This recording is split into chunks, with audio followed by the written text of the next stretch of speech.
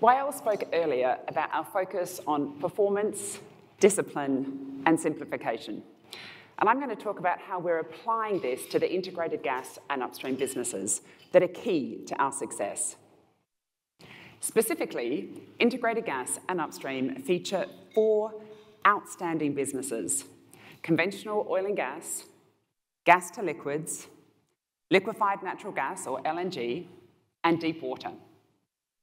Today, I'm going to focus my comments on the distinctive world-class capabilities of our LNG and deep water business. We are the world leader in LNG, supplying our customers with secure, reliable energy today and in the future. LNG is deeply integrated with our trading and optimization activities, which enable us to capture additional value from the scale and breadth of our global LNG portfolio. And we're growing that portfolio even more, with around 11 million tonnes per year of new LNG capacity under construction, which will come on stream in the second half of the decade. This is almost a third of our current LNG portfolio. In our upstream business, deep water has a proven track record of sustained cash flows from high-margin, lower-carbon barrels. And thanks to a strong portfolio of projects, which includes our resilient conventional and oil and gas business, we have a break-even price of $30 per barrel on projects coming on stream between 2023 and 2025. Continued investments in oil and gas will be needed to make sure that the energy transition happens in a balanced way, with a secure supply of affordable and increasingly lower carbon energy. We will contribute to this balanced transition by focusing our investments on the most profitable and carbon competitive projects, spending about $13 billion a year of CapEx in our integrated gas and upstream business through the decade. Total production will grow from 2025, given our confidence in our portfolio and our capabilities. Now let's see in more detail how these businesses will continue to extend their market leadership. Our focus on value over volume, performance, and discipline has driven sector-leading unit cash flows, with our integrated gas and upstream portfolios generating more cash flow per barrel than any other integrated oil and gas company over the past 4 years. LNG will play a key role in a balanced energy transition, as it produces fewer greenhouse gas emissions than coal when used to generate electricity, and fewer emissions than petrol or diesel when used for transport fuel. We see continued strong demand for LNG in the medium term and expect to grow our LNG term sales by 20 to 30% by 2030. When we launched our Powering Progress strategy, we said that we expected a gradual decline in our oil production of around 1 to 2% a year to the end of 2030. We have achieved that reduction earlier than expected through targeted divestments, and now expect to maintain our liquids production at approximately 1.4 million barrels of oil equivalent a day by the end of the decade. This takes into account the decline we'll see from portfolio simplification in areas like onshore Nigeria, where we intend to reduce our involvement in onshore oil production while remaining in deep water and gas positions. As our oil production then stabilises over the next years, we will keep our focus on value over volume. As Sinead mentioned earlier, we'll achieve operating cost reductions through further portfolio simplification and through testing new business models and ways of working. For example, our upstream position in the Netherlands has reduced base operating expenses, excluding utilities, by 30% since 2019 through the implementation of a lean operating model. We will continue to high-grade the portfolio, focusing our spending and expertise on opportunities with higher margins and lower carbon emissions. As I just highlighted, our portfolio positions us well to generate significant cash flows into the next decade. Integrated gas and upstream combined have commercial resources with a life of more than 20 years. And if you look at total resources alone, we are right in the middle of our peer group, the sweet spot, you could argue, for a company pursuing a balanced energy transition. But what really differentiates our portfolio is the high-margin activities, with the largest percentage of our commercial resources in LNG and deep water, both areas where we are world-leading. From the beginning of 2023 through 2025, we will have brought online projects with a total peak production of more than 500,000 barrels of oil equivalent a day. This includes 2 new platforms in the Gulf of Mexico, 3 floating production, storage and offloading vessels in Brazil, as well as Pierce and Penguins oil and gas fields in the UK. We're also developing many smaller projects, as shown in the chart on the bottom right. We will invest in areas where we have proven ourselves to have deep experience with the geology. Our hurdle rates for integrated gas will adjust to an 11% IRR, for upstream to a 15% IRR, and only where we see a risk profile that is consistent with that return. Although we believe that hydrocarbons will be needed for a long time to come, we are also acutely aware that these barrels will need to be increasingly lower carbon. With this in mind, I hope it's clear that hurdle rates alone will not solely dictate our capital allocation, but they do remain an important factor. As stated before, Shell doesn't anticipate new frontier exploration entries after 2025. We'll focus our exploration efforts on extending the life of heartland positions and on the Atlantic margin, where we have unique expertise and deep understanding of geological features of this basin. Before I move on to LNG, let me briefly comment on our opportunity in Namibia, which is evolving quickly. Since 2022, we have drilled 3 exploration wells and 1 appraisal well in Namibia. We also recently conducted a successful flow test, the first ever test of this kind in the country. We're in the process of reviewing the encouraging results and are focused on determining commercial potential, moving efficiently and at pace. In LNG, our integrated model is at the heart of value creation, as we are the leading global marketer, with a business spanning upstream, liquefaction, shipping, marketing, optimizing for customers, and trading. To give you an idea of what I mean by value creation, we estimate that LNG marketing, trading, and optimization contributes a 2 to 4% increase in return on average capital employed in integrated gas. And despite some quarterly volatility, and partly because of our decision to position our portfolio toward the Northern Hemisphere winter, earnings over a 12-month period are stable and largely follow oil and gas price benchmarks. The marketing side of our LNG business uses our supply portfolio to serve our extensive network of customers and generates stable margins from the spread between our portfolio of supply and sales contracts. In some cases, by purchasing gas against prices linked to Henry Hub and selling gas against prices linked to oil.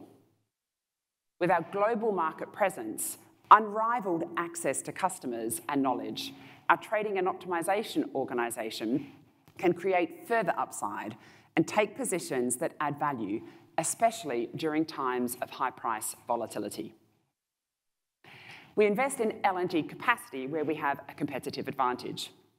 For example, we're adding 11 million tonnes per year of LNG capacity through new projects in Qatar, along with additional processing unit in Nigeria, and of course, our project in Canada, where the plant is now more than 80% complete and on track for first cargo by the middle of the decade. Critically, this world-leading project is designed to achieve a lower carbon intensity than any other LNG plant in operation in the world today. Beyond our own production, we also scale And we also have the scale and flexibility to our LNG portfolio by buying LNG from others. Most of our new contracted volumes will come from North America, for example, from LNG projects like Venture Global Plaquemines and Mexico Pacific. We can also use and scale our balance sheet to enter contracts in the early stages of projects and to obtain attractive terms. Increasing utilisation of existing LNG plants is the most important way we can increase short-term value, as these are our lowest cost additional LNG volumes available. That's why I've made it my top priority to address the supply and operational issues that have caused the underutilisation of our LNG assets. And it's why over the next 3 years, we'll invest around $2 billion every year in projects that increase the supply of natural gas to our LNG facilities. I'm pleased to say in the first half of 2023, we've already made progress. In Trinidad and Tobago, for example, we've increased gas production through the delivery of Colibri and Barracuda projects. And we have further gas supply options, including the Manatee gas project. In Nigeria, we've increased our capacity to produce gas in our upstream business. But we are facing severe challenges in our network to increase the supply due to continued vandalism of the pipelines. Our teams continue to collaborate with the Nigerian government and other stakeholders with the aim of addressing the crude theft from the facilities and the resulting impacts that this has on gas production. These efforts have already led to improved security. Another area where we're focusing on performance is Prelude, our floating LNG facility in Australia, which is a complex design with many first-time applications in a remote location. Our operational record at Prelude has been challenging, but we're seeing steady improvement and recently exceeded 100 days of continuous operation for the first time. We're also seeing faster recovery from operational trips, with record production in March and April and continued strong performance in May. We have a multi-year plan to improve Prelude's operational performance, including a planned turnaround later in the year, which will help reduce the vulnerabilities. We've demonstrated before, for example, when we commissioned our Pearl gas liquids plant in Qatar, that we can use the breadth of the Shell's organisational capabilities to move from a challenge start to a high-performing, world-class asset. Turning our attention to another high-margin business where we have unique capabilities, let's look at deepwater. This is a business with higher barriers to entry. And not only have we been the first movers in deepwater from the start, but we continue to reach even higher levels of performance through our near-field opportunities, our technical expertise, our strong partnerships, and our model of simplification and replication as we develop deepwater fields in the next decade. We're the largest operator in the Gulf of Mexico, and we're making the most of our portfolio, creating the most value by focusing on opportunities close to our existing assets, which are in the best corridors of the Gulf of Mexico. This allows us to access the critical infrastructure to develop shorter cycle, high-value tieback opportunities. We are top quartile in well optimization according to industry benchmarks, which enables us to protect and grow our existing production, bringing us some of the lowest cost barrels available. We also continue to innovate and add new volumes, projects like Vito, our newest platform in the Gulf of Mexico, with a peak production of 100,000 barrels of oil equivalent a day. Improvements to the original design of Vito reduced costs by more than 70% from the original concept and will reduce carbon emissions by about 80% over the lifetime of the facility.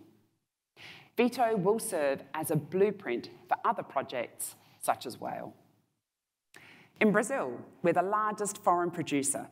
We're adding 3 additional Mero floating production, storage and offloading vessels in the Santos Basin.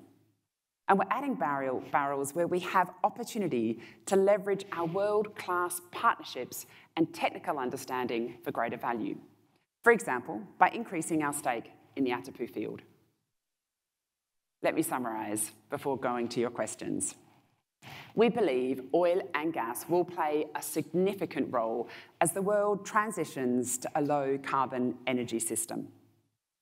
Our leading integrated gas and advantaged upstream business will continue to drive cash generation for Shell into the next decade. Our performance is underpinned by our value over volume approach and a strong resource base. We will be disciplined with our capital, allocating around $13 billion in annual cash capex towards higher margin and carbon competitive opportunities. I'm really excited about even more value from this simplified structure of a combined integrated gas and upstream business. So now, over to your questions. We've got about 15 minutes of questions. So let's go here. Yeah.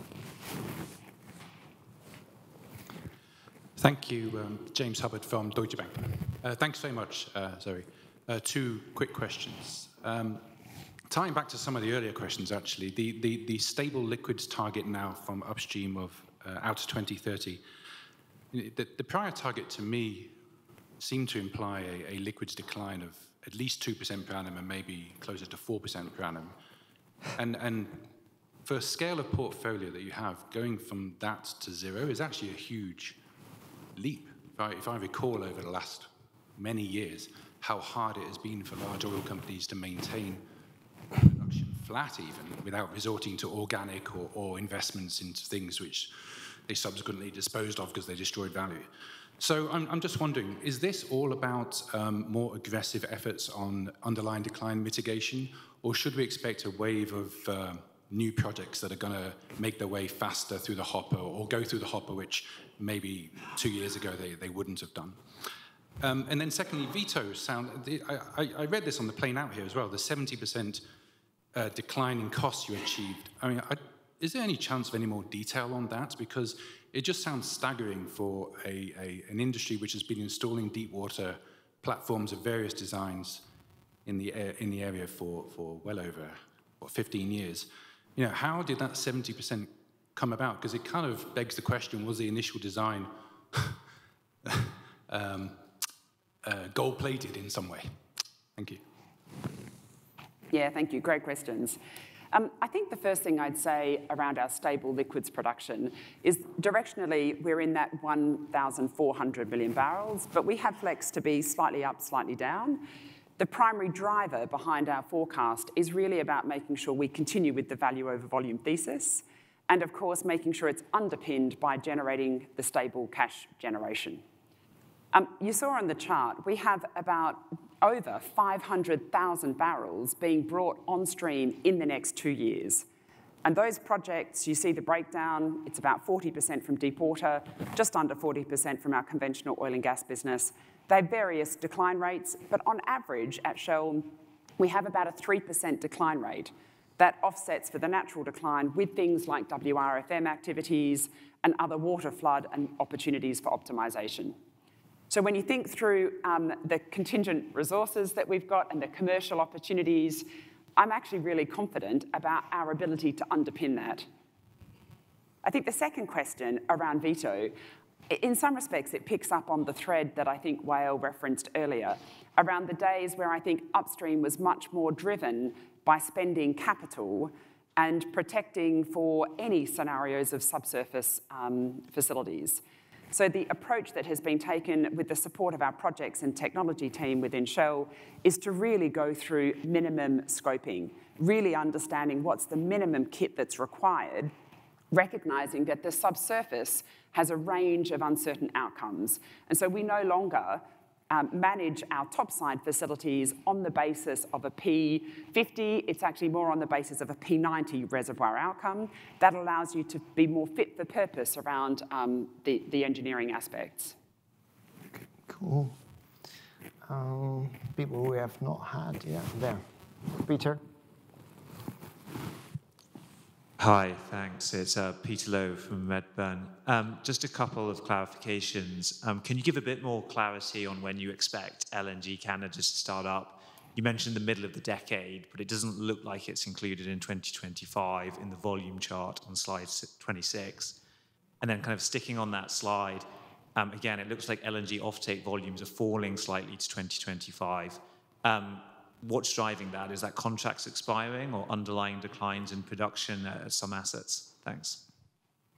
Yeah, thank you. So I think worth stepping back and reminding ourselves that we look at the integrated value that we get out of our LNG portfolio. Of course, that's a combination of our equity production as well as the third-party contracts. What you see in our forecast is indeed the combination of the two, recognising that our world-class trading and optimisation provides the opportunity to glue that integrated system together. With respect to equity, that is around LNG Canada, which we have announced to be mid-part of the decade, but it's also around the volumes that we're bringing in through Qatar and the other work that we're doing around feed gas supply and operational improvements to underpin the equity production that we have. I think as it comes to the third-party contracts, we have continued to find access to valuable third-party contracts through the course of time. We have many of those contracts which I think have been relatively de-risked. Calcasieu, for example, is already, of course, in operation. The Plaquemines is actually taken FID. So we've got confidence in our capabilities to continue to access value-accretive third-party contracts over the course of time. And of course, that 2 to 4% ROACE uplift is something that we have seen constant and fairly rateable over the course of time, which of course recently has seen quite different market contexts. All right, we'll keep going. Okay, here. Yes, I'm Patrico from UBS. The first question is on the production outlook for liquids at 2030 to 1.4 and Namibia. Is this something that you've included within the target, or we should think about Namibia as potentially providing some upside to the 1.4? And then secondly, you mentioned projects being carbon competitive. I was wondering if you can elaborate on how you look at carbon intensity as you look to select prioritized projects. Yeah, thank you. Namibia is not included in the volumes that we have forecasted out to 2030. If we can further accelerate the de-risking of Namibia, it's possible that some volumes could come in at the very back end of that time horizon. But for now, we've assumed that's largely outside the window of 2030.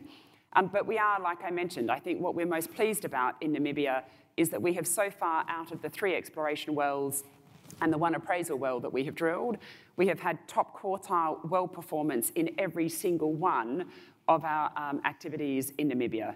And so I think we are confident that we can de-risk that at pace. I think Sinead mentioned earlier that we've got access to the deep sea bolster, which is the rig, enabling us to actually do well performance across the seasons, so we can actually continue de-risking activities across without taking seasonal breaks.